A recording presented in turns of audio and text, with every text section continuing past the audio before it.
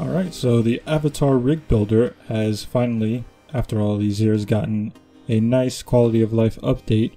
Now we can have R15, R6, masculine, feminine. You can import your actual avatar, which is nice.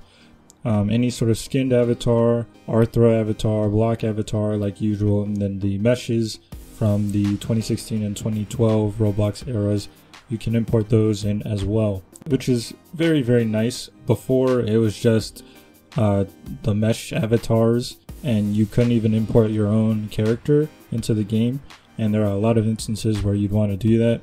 I know there is one plugin that you can type in the username or the user ID and you can import their character, but so you can do that for other characters, but now if you only need your own character, you can just use it from the original Roblox plugin, which is nice. They do have a rig builder documentation if you want to import custom rigs, so this is in this dev forum. I'll leave the link to the dev forum post in the description so you guys can check that out.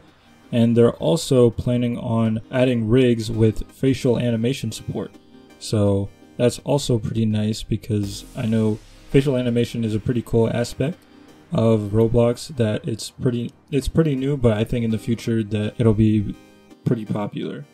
Yeah, people love this. I mean 118 likes in a day, which is pretty cool.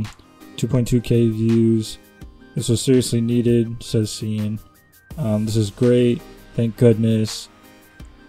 And yeah, people are loving this. There's no one really anti Avatar Rig Builder update. So yeah, when you hop in the studio next time, just know that you have this at your fingertips and you don't have to use any sort of extraneous plugins. So yeah, let me know what you think of this in the comment section below, and have a good day.